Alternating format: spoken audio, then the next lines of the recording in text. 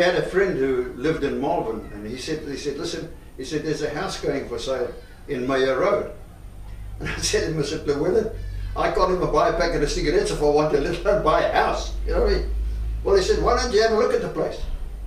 So I said, okay, you know, we'll come for lunch on Sunday or whatever. And then we did. And we went around and we looked at this house. Gutters were hanging.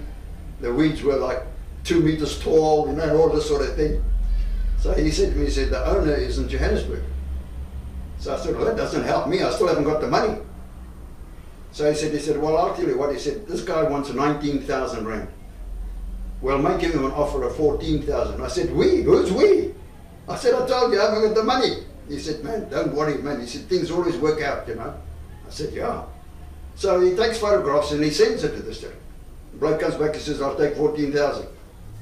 So I said to him, I said, okay, we've now got this agreement that he'll take 14,000. Where do I find it from? He said, there's a chap who runs a property business. Basil Hurwitz, his name was. I can't remember the name of his business anymore, but I went down and I had a chat to him. It was a Jewish guy with a big, healthy beard and that. And I introduced myself and I said to him, I said, I want to buy a house. Well, he said, that's wonderful. He said, you know, business is good, you know.